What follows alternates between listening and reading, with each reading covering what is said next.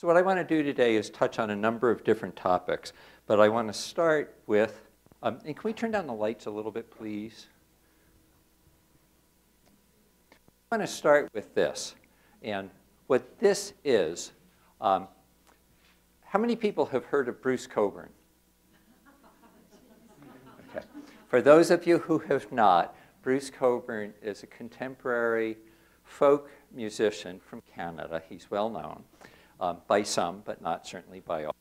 And he has lyrics in a song that are something along the lines, if a tree falls in the forest and nobody's around to hear it, has it fallen? We can all figure that out because we could go look. So I want to dig a little bit deeper. If we have a species and it's gone extinct, is it extinct until we can prove it's extant? Or is it extant that it's demonstrably extinct? Let's go a little bit deeper still. There are thousands of species that haven't been named. If those go extinct, do we know that they've ever been here? And what I'm trying to do with this is create the dissonance between uncertainty and conservation. And I'm going to wrap my talk around some of these uncertainties. And I'm going to start with the metaphorical snow ox. So what is a snow ox? Well, snow ox can occur in thick forests. They can also occur on mountaintops up to 5,500 meters. Or if you're American like me and you refuse, not me, but the US refuses to try to understand metric, then you would be saying 18,000 feet. Snow oxen come in different forms. One form could be a species called a takin in thick rhododendron forests in southern Asia. And they can come in golden fleece colors. Or they could be polar in nature and come with thick, luxuriant fur. And if we look at the two sketches of a takin, and it's gold, and a musk oxen, and ask who are the snow oxen, we can paint a number of species that are related. And we can line them up, and we can give them names, and we can ask, well, what would the North American one be? Which we're not going to touch on right now. But what we can do is we can build the phylogeny and go back to a common ancestor 15 million years ago. Okay, so we're going to return to this at some point. We're going to segue. Charles Darwin, known for bringing us natural selection and evolution, not known for his conservation words. But his conservation words were spoken in 1874 when he talked about the island of Aldabra in a letter to the British Parliament, and he talked about the importance of habitat. And if we lose the habitat, we lose the species. That was 1874, 1 billion people. That was also what's known as the Gilded Age of exploration, when a lot of new species, new mammals were coming forth. Since then, of course, we know what's happened. We've reproduced pretty much 140 some years. We've increased the number of people on the planet 7-fold. So what I want to do today is to talk about two twin challenges that we have. I'm going to talk about climate, I'm going to talk about population, and I'm going to talk about this intersection between people, wildlife, and climate, and at some point I'm going to pull some economics into this in a very simple way.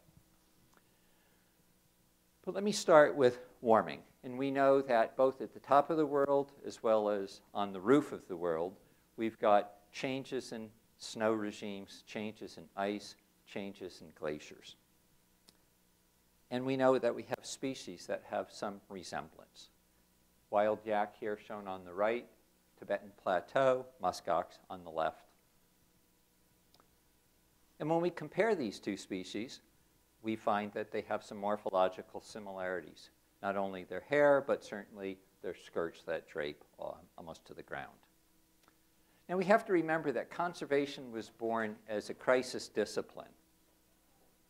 Hi, how are you? Good. Good, me too, thanks. And we have this culture, sorry, of looking back when we think about conservation. Where are the last best 50 or 500 places? Where are the last pandas? Where are the last jaguars? But we're not looking ahead. And when we look ahead, we know that we're faced with this. We have an increasingly populated world. And on land, the global average is about 50 people per square kilometer. Here's where you guys are. And what I'm going to do today instead is I'm going to talk about countries that have lower densities. And I'm going to burrow in a little bit. So again, showing Canada here. In my talk, I'm going to focus on these 3 different geographies: Arctic Alaska, Tibetan Plateau, and then the Gobi Desert in part. And I'm going to script 3 different vignettes. I'm going to talk about biological diversity in the Central Asian highlands. And this is a chiru, which was the mascot for the Beijing Olympics, not a panda, but a chiru. I'm also going to go to the edge of a continent and talk about muskoxen. And then I'm going to go, instead of the latitudinal edge, I'm going to go to the altitudinal edge and go to wild yaks at 5,000 meters, because I'm practicing my metrics. Okay, so I'm going to start with this question. Is climate or something else affecting persistence at the edge of a species range? And so let me give a quick little backdrop to the species. So these are muskoxen. And if you can't see them, they're in the mountains, which is more typical for them if they have mountains available. And what would the closest North American relative be to muskoxen? Bison? We're going to go to something that's not dark, but the other direction. Those are the most closest relative to muskoxen in North America, mountain goats. And so, quick little snippet of natural history, and then we'll plow back into that question about, is climate or something else driving persistence at the edge of the range? So, well known for defense formations. Here we have an individual that was injured, group standing tight, firmly. We also have very cute little animals. These are their calves, almost a year old, in a heat fog from the herd producing heat.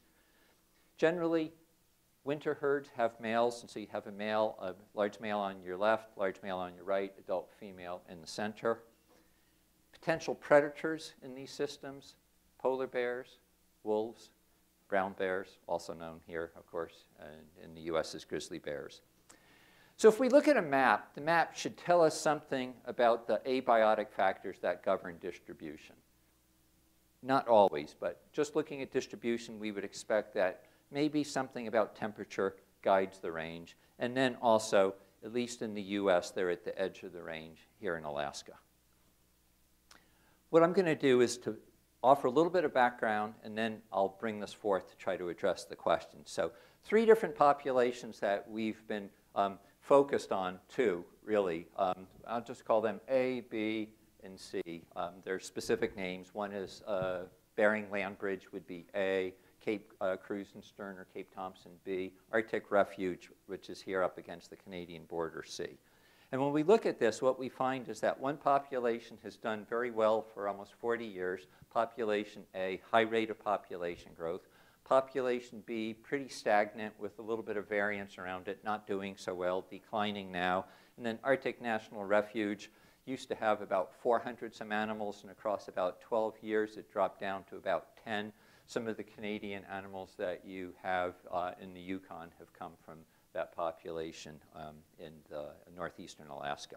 So for my purposes, A is increasing, B is not, C is a goner. Okay. Our efforts are designed to answer questions about population growth. Here's some muskoxen in the center.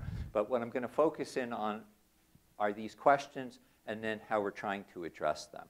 And so we've structured a number of hypotheses geared towards understanding whether or not populations might have a high probability of persistence. A number of different factors may be involved, of course, disease and parasites, predation, some climate-weather interaction, which can have an independent or a dependent impact on food, as well as can population density. So to test the food hypothesis, if nutrition if nutrition is constraining this population that's not doing well, what we could do is make some predictions about the factors that we should see, that should characterize this. Reduced body size, maybe poor body condition, maybe lower body mass, maybe a reduction in pregnancy, because we know one has to have at least some asymptotic level of nutrition to get pregnant and to carry the fetus to term. So methods we do are used to play cowboy biologist and bring in the Black Hawks. We've immobilized almost 220 animals. I've worked with Lane Adams for 4 years. Here we're looking at fat condition. These are a good set of teeth without any chips or breaks. And then we weigh every animal. We've also gone to non-invasive methods, and we all know what this is. And so what we're trying to do is get a better handle on some of the potential correlates where we don't have to be tagging and harassing animals. And so, again, recall we're comparing two different populations, and what we're asking are there differences in pregnancy rates, for which we can use progestogens, a metabolic byproduct, and we can also use stress hormones. The prediction being there should be differences. We're also doing photoimaging, and so notice the tepid sun, biped on your far left, approaching a group of muskox on your right. The reason we're doing photoimaging is because what we can do is treat the head sizes of young animals much as the way botanists and plant ecologists look at tree ring growth. So on any given tree ring, there's a little bit of an expansion. We can do this in develop photogrammetry techniques so we can measure the changes in head size and head growth. And we tested this against animals on a poor nutritional plane and a high nutritional plane over at the large animal research facilities in Fairbanks, where I know Susan Coots had spent a little time as well. And so when we do this, we can then take our images, put them on the computer, and get a sense for what the changes are for animals up to 3 years of age. So I'm going to play you a little video to try to give you a sense of what this is like in the field. And let me figure out how to get this working.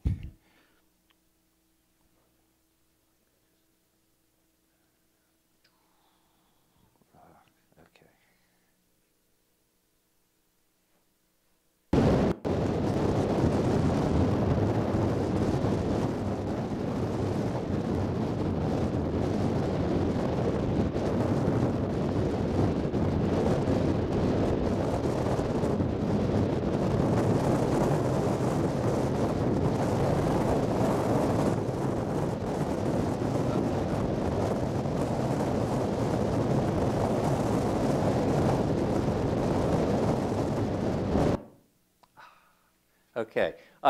It's not easy to get your laser to work when the snow is coming sideways and it doesn't work. I mean, we have to be within 40 meters to get a good photo. So that was a failed attempt, and that attempt took almost a full day, but it didn't work. But so we were able to generate about 700 data points across 7 years, and so that gave us a good sample. But some days, as you guys all know being here, are good days, and some days are not so good days. Okay, so let me get this.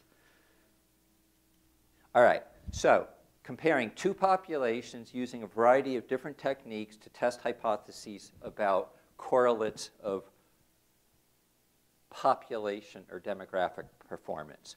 And so I'm not going to spend a lot of time. I just want you to realize that shown here in the gray stippled is the population that is stable or declining. Shown in the white will be the population that is doing well. This is just a schematic of head sizes across 7 different years. We'll return to that. So summing up so far before I go through some results. Non-invasive follow-ups in the winter, snow machines, working with a couple of local people who are really good and fun to work with and know the landscape like the back of their hands. Don't need GPS units like I do. And so we're measuring head sizes, stress hormones, pregnancy, annual growth of individuals, and looking at juvenile survival. Okay, so food hypothesis, 4 parameters on your left. Is one population doing better than the other?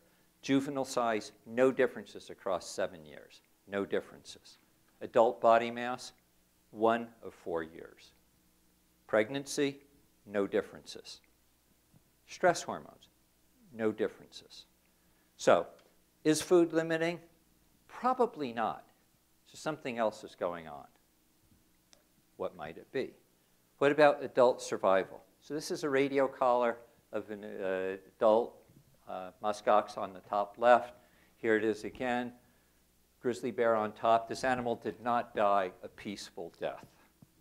So is predation affecting adult survival? When we look at this, no, not predation. Okay, let's try something else. What about juvenile recruitment? Might that be responsible for the differences in growth trajectories between our two populations? We look at the differences here. Yes, consistent, strong differences. All right, so we know something's going on, but we don't know the relative contribution of different factors. Predation, disease, maternal ability, perhaps, maybe human predation. So I'm going to focus on this interaction between humans and juvenile survival, perhaps. So as there's a greater offtake of adult males, what we find is a skew in sex ratios. So some herds don't have males. Does this impact social structure to the extent that it affects juvenile survival? We don't really know. What we can say is that we could expect an effect. For instance, what happens to groups when you pull out large males? So we're trying to figure this out, and we're suggesting, so our working hypothesis is, we don't know if this is true, but our working hypothesis is that if males play a strong role in anti-predator deterrent, we might expect groups that have males and groups that don't will vary in their responses. And we might expect differences in herd behavior. So a little bit about natural history, and then I'll tell you how we're testing that. So here's a group with 3 newborn calves on the top of a hill. Here's a group of bears, 5 grizzly bears down below, working their way up. Well, unlike Serengeti and unlike Yellowstone, is anybody here who spends time in the Arctic or certainly in the Canadian wilderness, it's not so easy to get around. And one can't watch observations to the same extent that they could in places like East Africa or Yellowstone. So how do we test these predictions? We can use animal models. And people use animal models, and this stuff gets published in good journals because it's rigorous. And so what we're trying to do is to understand how groups with and without males respond to surrogate grizzly bears. And we're doing this not just with grizzly bears, but we have to have a control. And so we, again, have a familiar, non-threatening object. And here's one of the playbacks. So all 4s working with the herd. Notice the individual that is observing. And so we're manipulating the system to understand responsiveness. Now, at this point, I can say that the results aren't in because it takes a lot of time to do replication, to get to a group, not to scare a group, so we have to park snow machines a couple of miles away, post hole in. It takes a full day to get a data point. So we're in our 3rd year of that, and we've got about 60 data points. And so we're getting to near where we want to be. Okay, I want to shift gears for a second, totally shift gears, and go to what is the cost of gathering data, and what is our responsibility in doing this. And so you recall I said that we were marking animals, radio collaring animals, and so this is what we do. And when we do this, there's a little bit of a cost, but the big challenge for us is reuniting the downed female to the group. And of the 218 animals that we've immobilized, we've had pretty good success. Here you can see the group just staying and waiting for its group member to get up. But sometimes we have problems. When we have problems, the animals take off. And we can take the helicopter and chase them, but we know we burn calories. We scare the bejesus out of them. Or we could try doing the herd, and we've tried that too. But we have a strict cut point because we don't want to stress the animals anymore. And so what happens to the isolates? Here's one on a hill. Remember I said that they have a goat ancestry? But when they don't have hills like this or cliffs, what do? They do something different, something that we didn't know about, something that nobody knew about. They go into snow holes. They adopt basically a marmot strategy to be less vulnerable. They hang for up to 2 months. And so here's a snow hole, and inside the snow hole is a muskox. And sometimes they give birth in the snow hole. And so if you look carefully, here's a newborn. So we've had 3 out of 9 that have given birth that we know of. And so when we look at what are the stress levels, so forget the isolates for a second. So these are animals we've handled. These are animals that we haven't handled. There are virtually no differences. But when we look at what happens to the animals in the snow holes, and no side effect, meaning study side effect, no year effect. But when we do it and look at what happens to the isolated animals, and so comparing a group to an isolate, there's like a 3-fold increase in stress. Okay, so bringing back to the question, climate or something else. So we found no evidence for food limitation. Had we been focusing exclusively just using abiotic factors and using meteorological and satellite data alone, we would have missed some important things. These help us, but we would have missed things like some of these interactions and juvenile recruitment differences. And then, despite the remoteness, we think that there may be a human role, and that is this asymmetry in harvest, for which the state of Alaska has taken seriously, and they've changed the regulations on that, so that's real positive.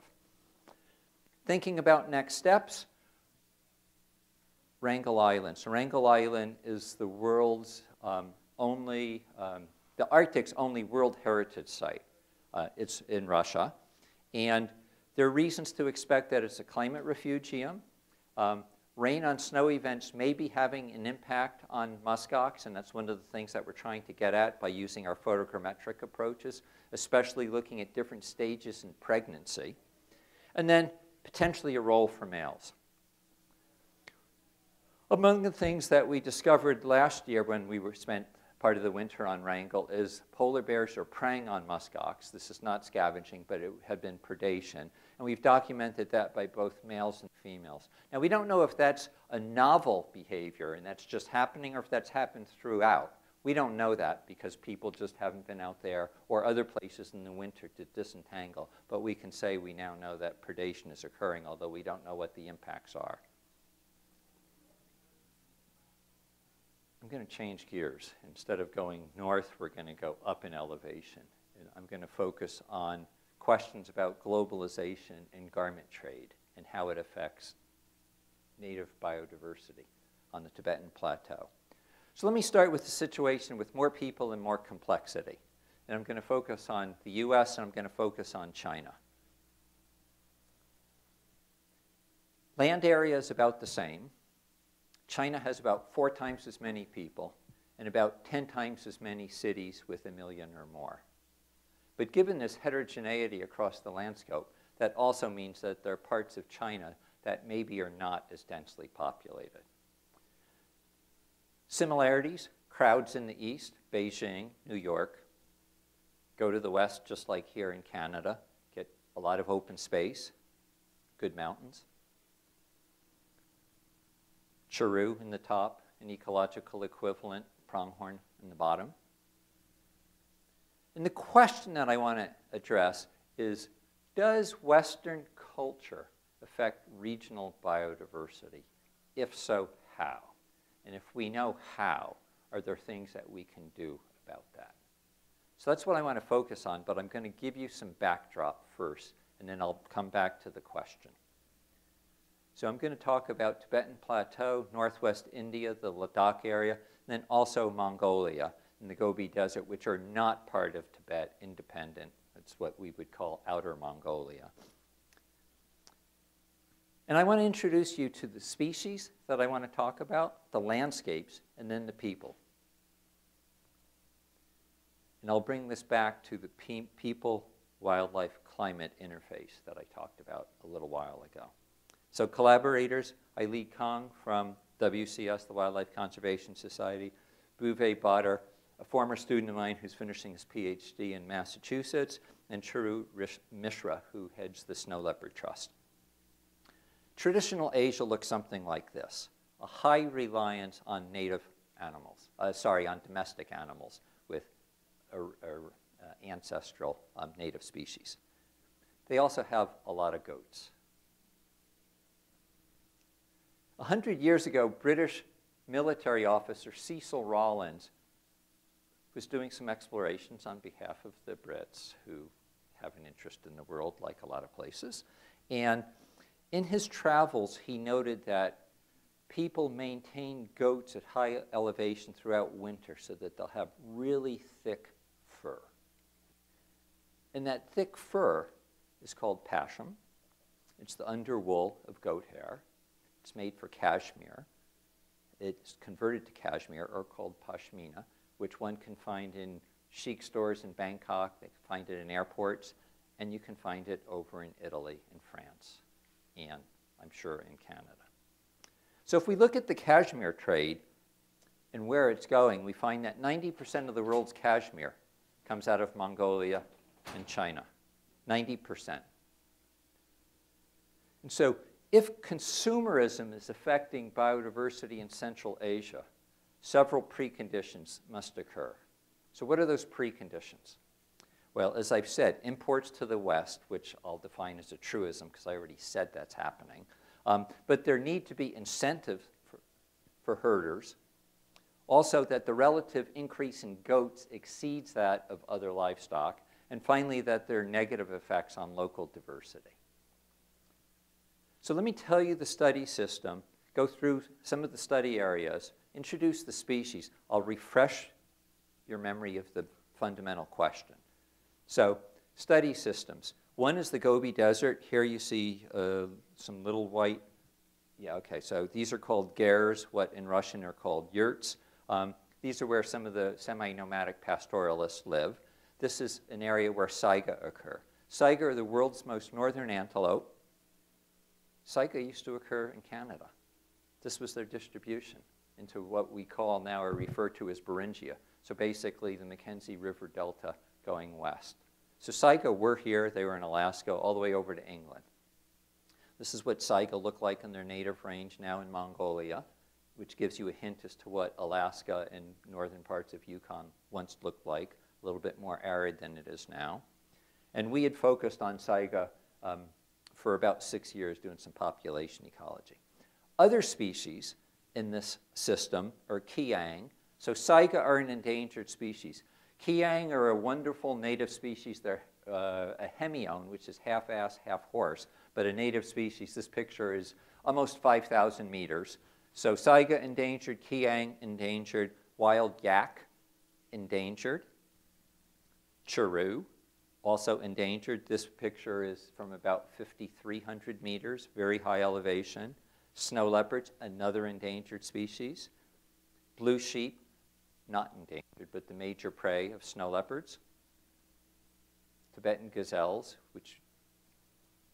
and then 4 other endangered species. Bactrian camel, hulan, which are the low elevation version of kiang. These are in the Gobi. Taki, which are Przewalski horses. The Mongolian name are Taki, and then Przewalski gazelles. So bringing this back, how do Western cultures affect regional biodiversity? The one thing I haven't talked about yet are local people and their lifestyles. And this is, of course, central. So dependence on products, of course, goat and sheep. And like every place in the world, things are changing. Where yaks and horses used to be used for transportation, we now have motorcycles and trucks. And so let's consider how goats have changed across time. And I'm going to start then with India and Ladakh. And we see across 3 decades, there's been a 3- to 5-fold increase in domestic goats. If we do this in Mongolia, we find something similar. So essentially what we have is a rapid proliferation of goats. So how does this square with the 6 different protected areas that I was showing in talking about this realm of native species? What's the relative abundance? And so I'll show you livestock and stippled, native ungulates in black across these landscapes. And what we find are, this is the relative abundance of livestock in these protected areas. And this is what we have for the native species. Now, models in Canada and North America are very different for what goes into national parks. But the point here is that only 3 to 8% of the large mammals in these systems are native. This is an example of domestic trailing in the Altai Mountains. So I'm going to give you a test. And what we're going to do is we're going to look for a snow leopard. And so can you find the snow leopard in this photo? Okay, I'll give you a hint. It's going to look like this. Okay, I'll narrow the field. We're going to narrow the playing field. It's in the top left quadrant. Top left quadrant.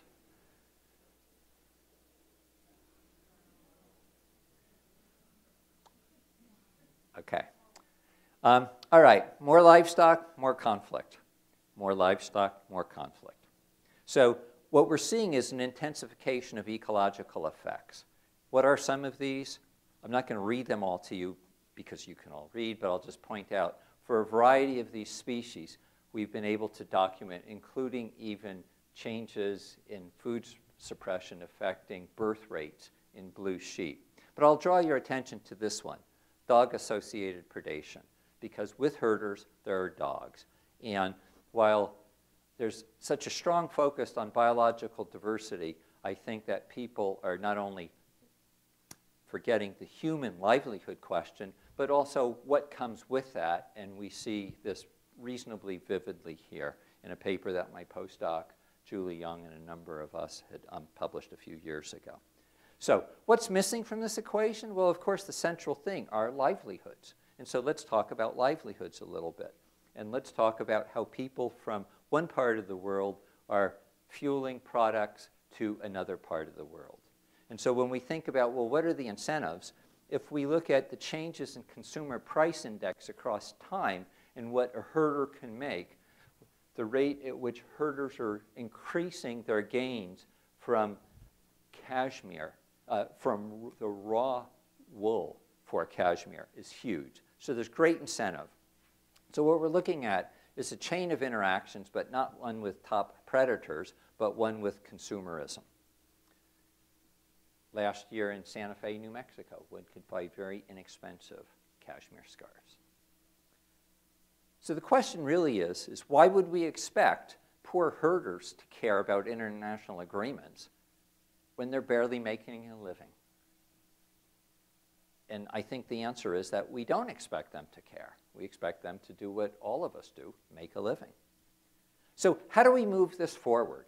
You know, what are our options? And so one of the things that we've been doing is putting on workshops in the small little villages where these herders are. We've invited the military, we've invited the police, we've invited the local mayors, we've invited herder associations to try to all get on the same page.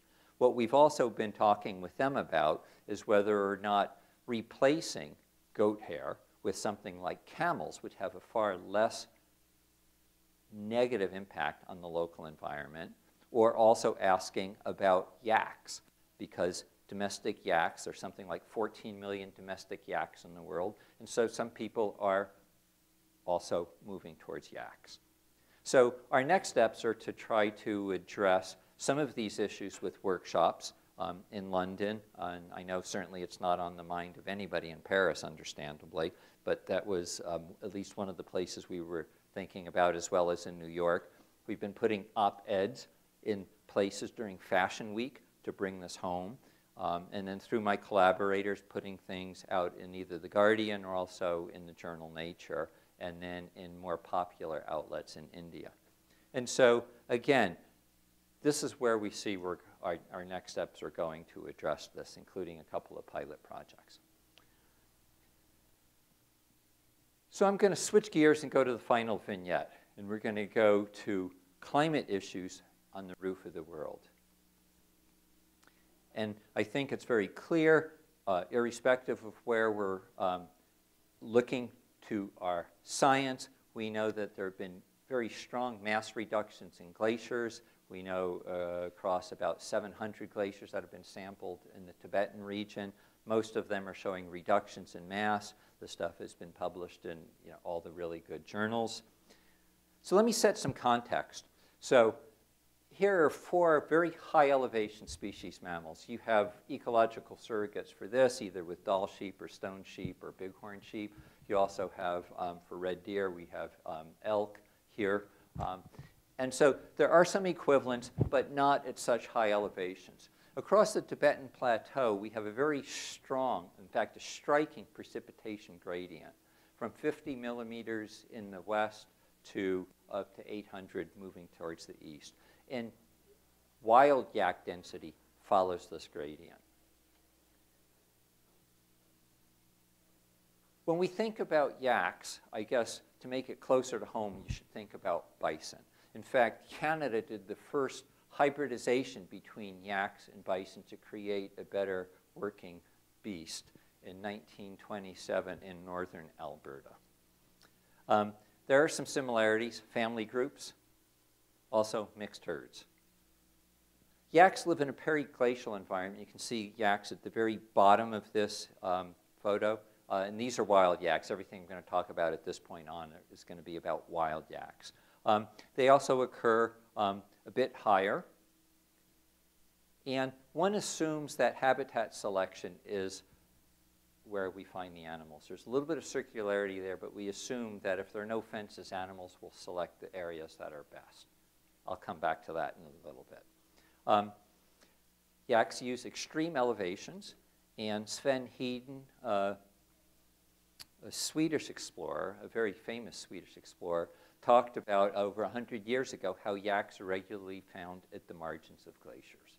And so we assume that that must be important habitat to them. Again, I use that word assume. When we consider, based on our data, the locations of male and female yaks, which remember usually live in separate groups, we find that there are no sex differences. Males and females both use about the same elevation high, about 50, a little bit, somewhere between 5,000 and 5,400 meters. Males will go a little bit higher, but overall no sex differences. So how might warming affect yak ecology? And that's clearly an imprecise question because there are lots of ways to look at, well, what are the response variables? What are we trying to measure? So I'm going to focus on sex, but sex is in gender, not reproductive sex. Array of tools available. And so let's consider how we might use these. So the working expectation is this. If one sex is more vulnerable than another, we should see males or females doing something very differently. And potentially this has changed across time. So let me get a little bit more specific. I'm going to talk about 3 different expeditions that we took. Field work that was dealing with habitat ecology, looking at the differential distribution and densities of the 2 sexes, and then remote sensing. So the fieldwork component, kind of like the Arctic, other than using a truck, kind of brutal, cold, just cold. We do the work in winter, just like in the Arctic, because we can move across the landscape reasonably efficiently. Amongst the findings, so NDVI is a measure of plant greenness. We find that females are more reliant on certain sites than are males. No differences in distance to glacial edges. No differences in terms of aversion to snow. And then certainly there is a group size difference, and that's by definition females are in groups. Here's a key finding. Females occur 20 times closer to snow than males, to snow patches. This is what it looks like. I'll point out that these are undetectable when we're doing our satellite imagery because it's just a little bit of splattering. So we wouldn't have detected this not being on the ground. So females are 20 times closer to snow than males. Here's the question. I'll give you a hint. Okay, so here's the hint. What is that?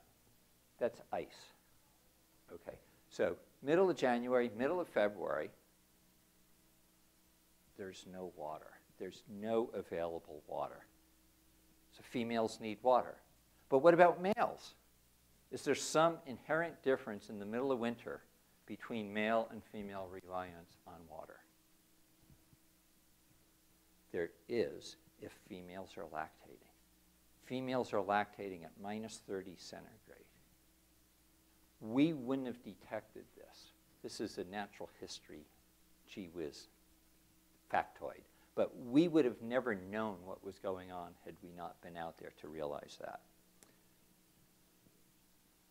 I want to talk about habitat use across time. And there's some marvelous information out in these historic accounts.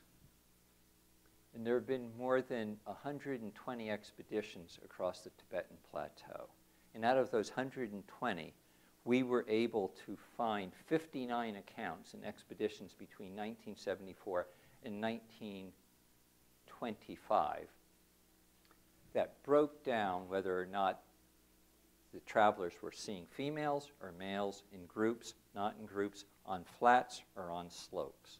So we were able to cull information before yaks went through massacres, just like bison did here in Canada and like they did in the US. And so we're able to get a sense as to what was going on before they were heavily predated. And so what I'm going to do is just to compare percent use of alpine steppe, which are kind of flat level areas, pre and post exploitation. And here's what we find. So I'll draw your attention to the right.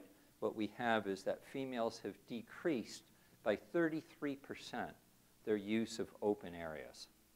And so we're calling these legacy effects, although these effects may come about for a number of other reasons. So key finds here is that to the extent possible, we should consider how we may shape longer periods of time, how animals use habitats. Certainly we know this for elephants and poaching and use of national parks. We see this for elk. We see this for moose. Maybe we're seeing this for yaks. And then females may be more constrained than males as we have additional changes in precipitation and snow regimes because of their reliance on snow during lactation. So I started this talk by considering remote species that could serve as a metaphor for remote and interactions with climate and people. When we think about the world's population density, we know we've got some challenges. My perspective is it doesn't matter where we work. One can work in really remote areas, and you can certainly see the Canadian Arctic there, and this is how long it takes to get to a city. Tibet is similar, parts of the Arctic are. It doesn't matter where one works, it matters what one does and what one tries to accomplish. And so, how do we know if our efforts are working? Sometimes we know, sometimes we don't. But I think that we can leave with some optimism.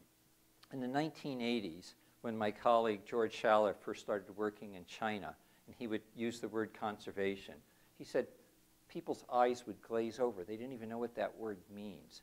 And now what we have in China is a protected area system in western China the size of California. If you go to southern Africa, 5 countries have bound together to create the Kavango-Zambezi initiative, which is about the size of California again. If we look more closely at home, we have the US in 2008 dedicated its first national migration corridor called the Path of the Pronghorn. It's not huge, but it's a 2 square kilometer wide, 70-mile corridor through lands that are protected to assure migrations. I don't know as much about Canada, I apologize, but Yellowstone to Yukon, and there must be many other initiatives that are showing promise. And so I think with that, I would just like to say thanks so much. I've had tons of help across the last 20 years, of which some of this is what I've presented. And I'd be happy to take any questions if I can figure out the lights.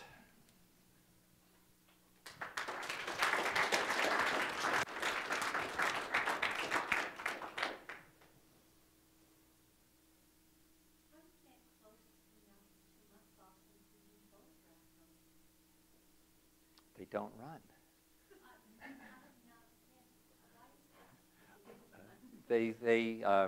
So their strategy is very different. It's the exact opposite of caribou. Caribou can be fleet and they avoid predators, and muskox are not migratory. They put on globs and layers of fat, and their strategy is just total energy conservation. So their metabolic rates reduce in the winter by about a third. They're the above-ground version of a grizzly bear. Bears go under, live off of their fat. I mean, all species live off of their fat, but so muskox are not into running. Now, that doesn't mean that they won't, and so we're pretty careful about it, but we need to get pretty close to get accurate photo measures. What's your hope, and how does that compare to the reality? What is my hope compared to the reality for? Well, you can take it any way you want, but I mean, in relation to what you were talking about. Well, okay, so I was meeting with Susan Coots and her graduate students, and we were talking about this exact question. How do we take the science beyond just information and education and fascination and inspiration and knowledge? Is there some direct role we can take that? And so I think maybe with the unraveling that we've been starting to work on in Tibet and the Kashmir trade, there are opportunities there, but it's not just closing the Kashmir trade, because of course we have to figure out what the livelihoods of herders are, which is why we have them in these discussions to try to figure out the way in which we can configure things better.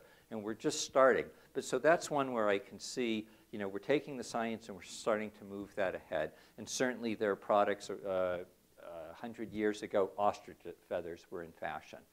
That went out of fashion within about 10 years. We have ostriches. You know, so there's certain things that can be done.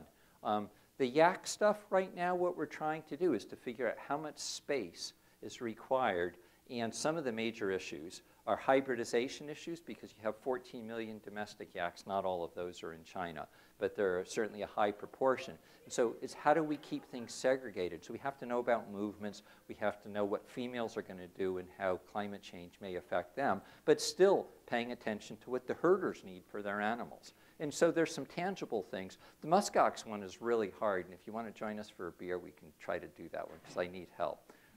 Someone else. Yes.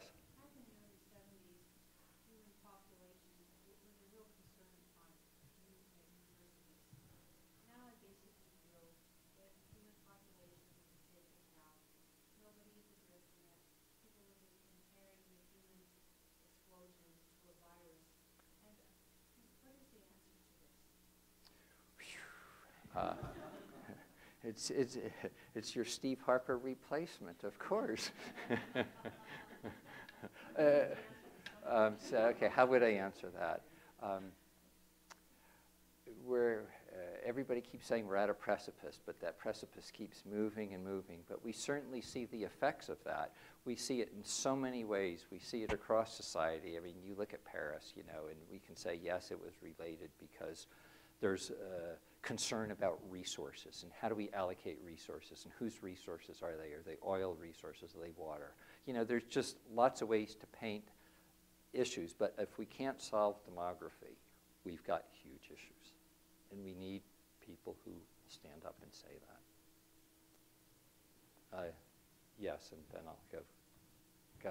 Also, just to follow up on that, that's actually a really important conversation, and I know people talk about, you know, sort of our standard of living and what we expect and what we want and what we want to buy and how much space we need as a human being, etc.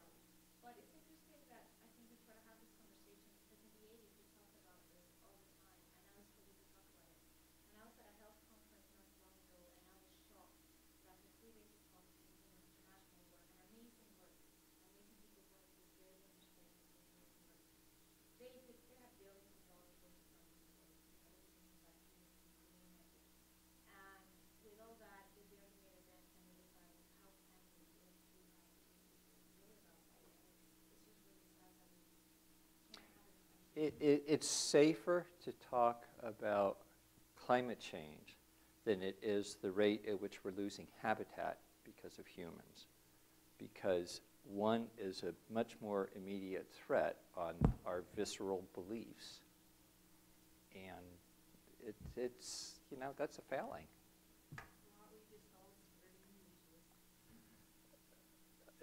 To some extent, yeah, absolutely, we are. We are. 1 second. Okay.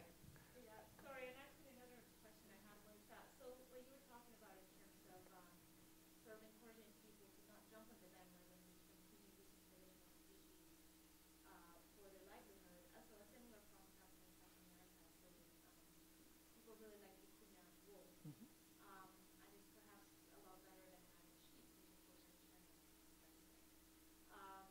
So, but this problem of, okay, so how do you designate who's going to be the domesticated, you know, vicuña herd, and how do you separate from the raw herd? What are people, like...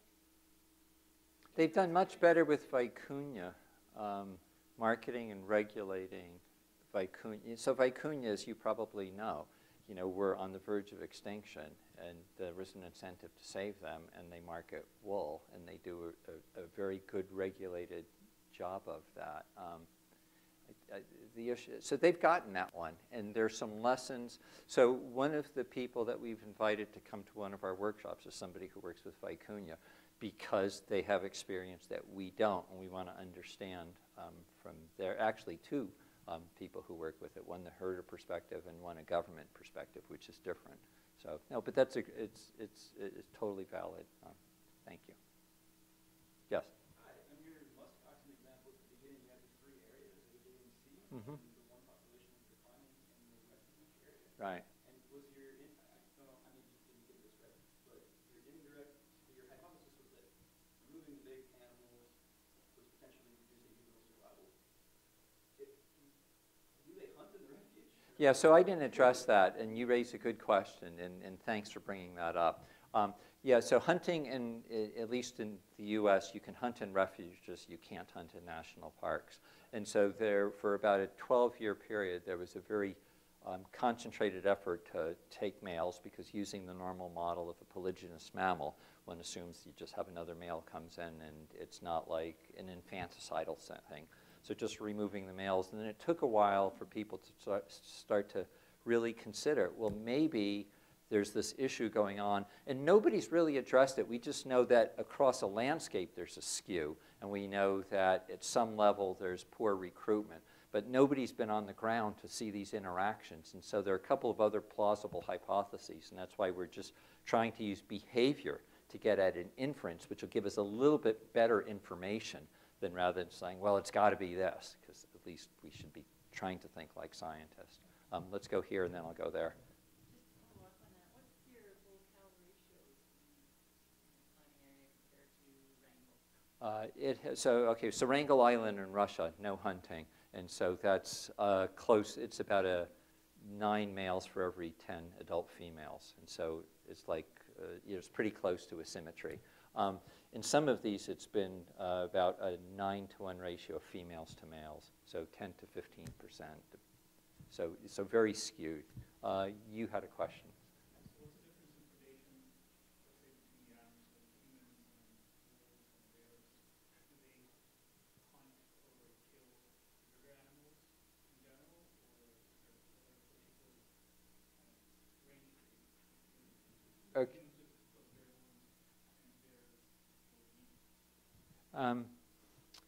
So I'm going to answer in 2 ways, but try to be very direct. So we don't have good data on the condition of animals when they're killed.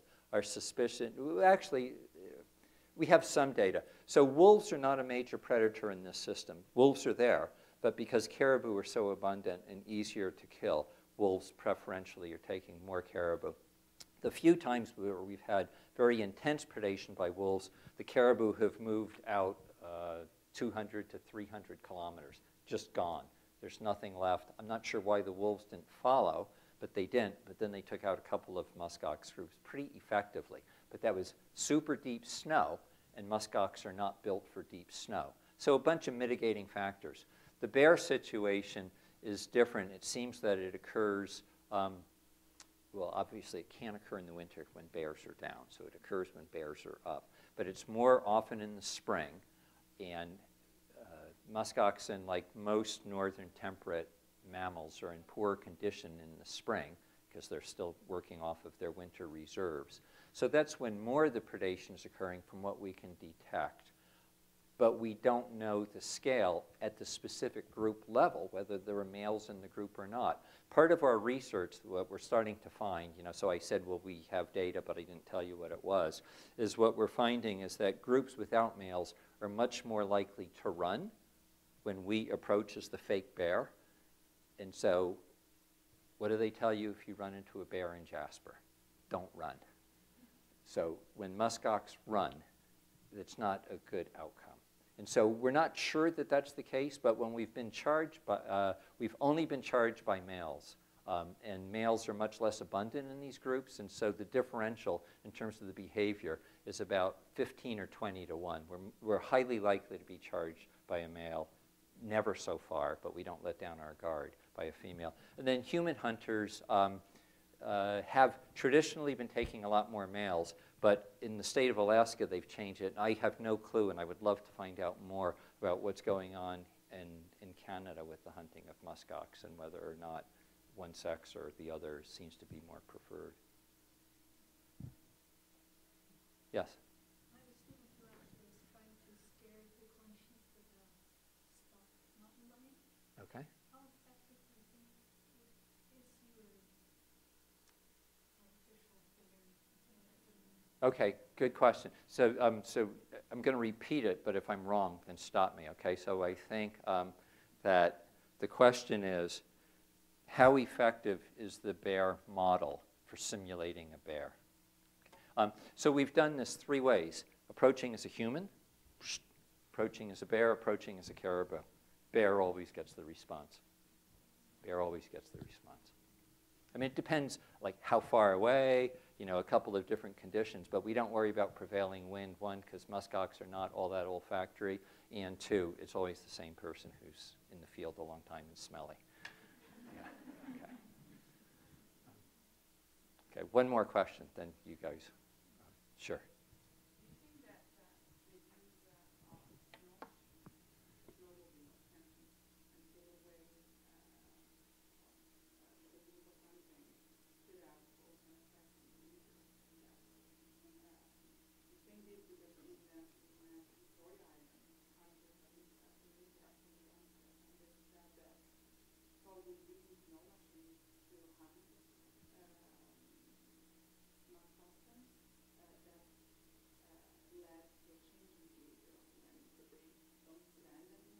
Okay, okay, okay. So let me rephrase that a little for people in the back, but if I get that wrong, just let me know. So the question is, to what extent is the use of snow machines potentially changing the behavior of muskox? And you're asking that not for when we're doing our fake model, but a broader question. Okay, okay. So I do know, so when we used to go out with the helicopter to dart muskox, the herds would look at us and we would immobilize them. The next day we would come back, they were terrified. We couldn't get within 2 miles. They're already moving and running, so very, very fast at learning. So bringing back that back to snow machines, I would find it hard to imagine that they haven't changed their behavior as a consequence. Okay, thank you guys. Appreciate it. Thanks.